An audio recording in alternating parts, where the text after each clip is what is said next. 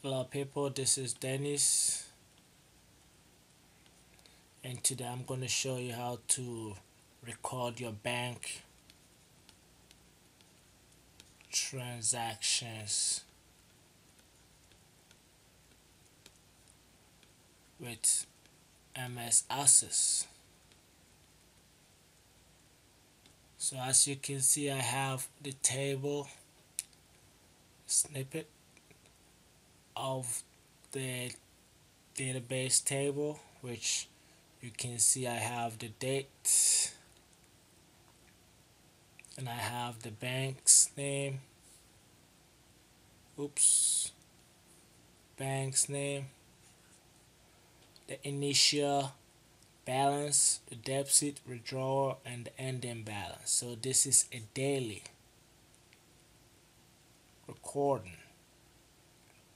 So day 2 will follow the same pattern, and you can see you have $100.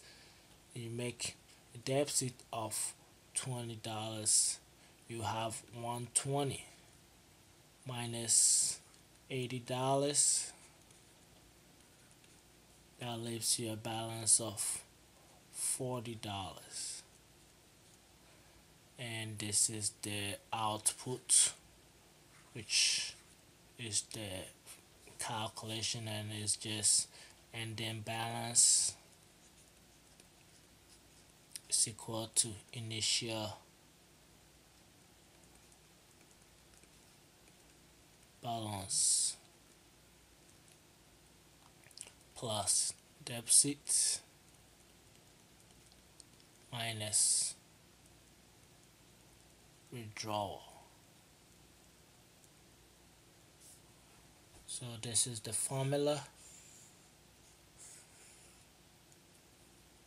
that we're going to use. So I have the database already built, and we can manipulate the numbers to see how it works. And you can see of 800, we have a negative balance now. So now let's build the database right now, see how it works. So a new blank, name it bank BT manager. Yes, and we are in a blank table. Go to design, name this BT table, and name this transaction ID. Go here, date, yes,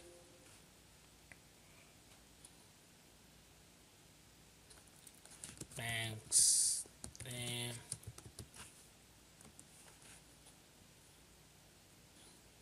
initial balance,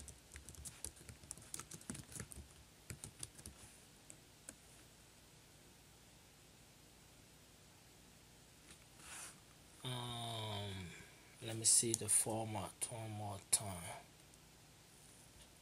Bank's name, initial, okay.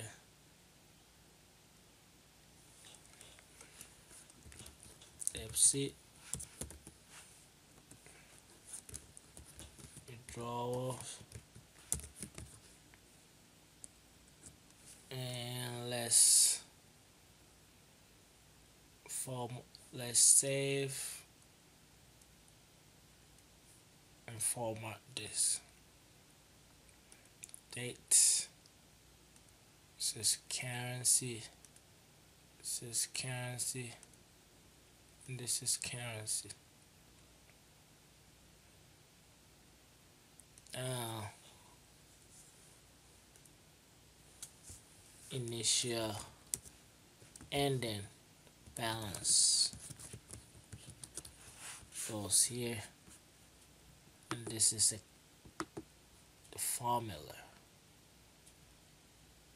as initial balance plus deficit minus withdrawal. Save.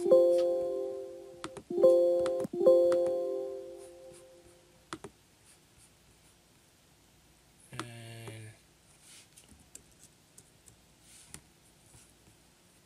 let's save this. It's working. Let's format this to be a currency and save. Now we have it. Have another $100. Have $200. We take $100 out. We are left with $100. And FDS.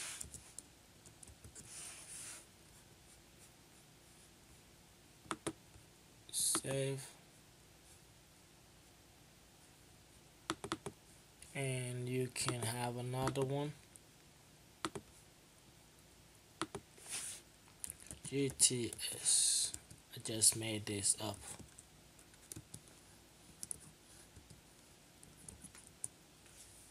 Now we can have a summary of our initial balance, deficit, withdrawals, and the ending balance.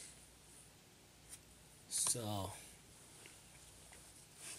in the next videos, I'm gonna show you how to have summarize of all these balances for the deficit, withdrawal, and the balance, ending balance. Thank you.